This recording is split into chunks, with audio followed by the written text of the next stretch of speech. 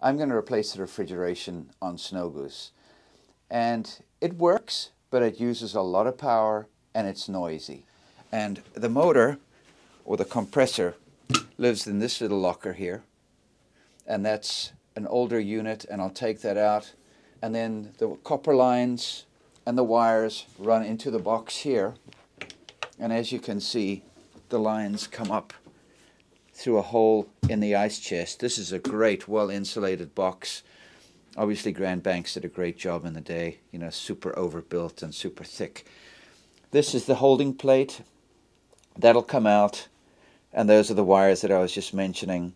So the whole idea now is just to take it apart, measure the lines, and then give the guys at Seafrost a shout, give them the dimensions, and then they pre-package everything. They cut the lines to size, they fill the lines with the gas and cap it, and that way when I put it all together, there's very unique couplings where you can even take them apart and the gas stays in the line, connected up to the motor and onto the plate, and then you're good to go. So it sounds pretty straightforward. So that's the project, and I'll show you how I'm going to do it.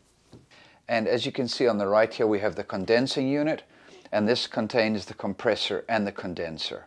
And this is Seafrost's BD unit. These are designed to go into a small little locker somewhere where you have access to fresh air.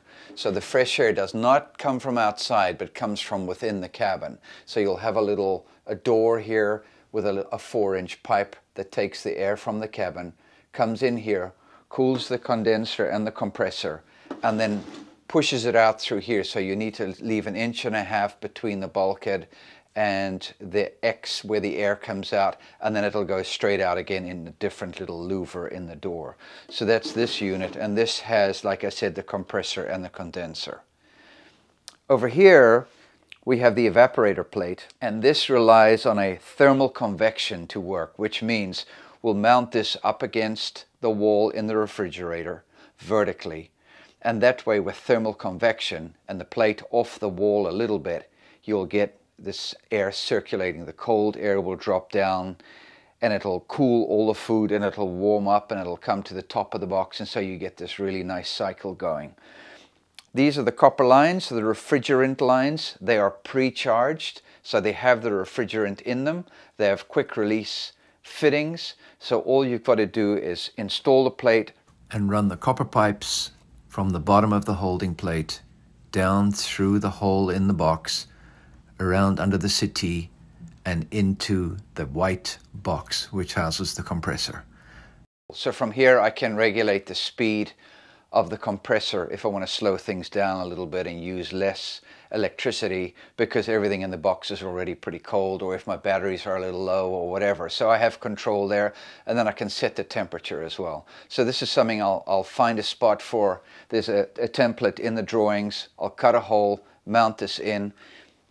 It's connected to the condenser unit with a wire, as you can see, plugged straight in the back.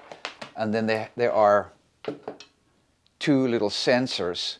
One goes against the plate, and that tells this unit, the thermometer, what temperature the plate is, and the other one is for the box. And this will go in the middle of the box somewhere, not too high, not too low, not too near a door.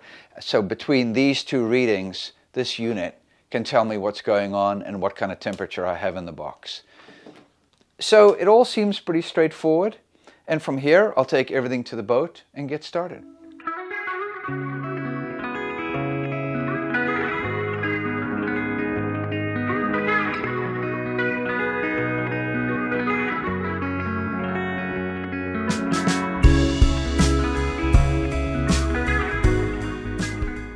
Well, I've completed the installation of the new refrigeration system. I wanted to put a new system in here because the old system was noisy, it used a lot of power, and it wasn't really making the box any colder. It was cooling it down, but it wasn't very efficient. It was so easy to install, great instructions from Seafrost. Firstly, how to measure everything, give them the details, put the whole thing together, switch it on, and Bob's your uncle. It couldn't have been easier. So I'm psyched. We're going to have cold beer, cold milk, cold butter, fish, whatever, and using very little power and being super quiet. So good stuff.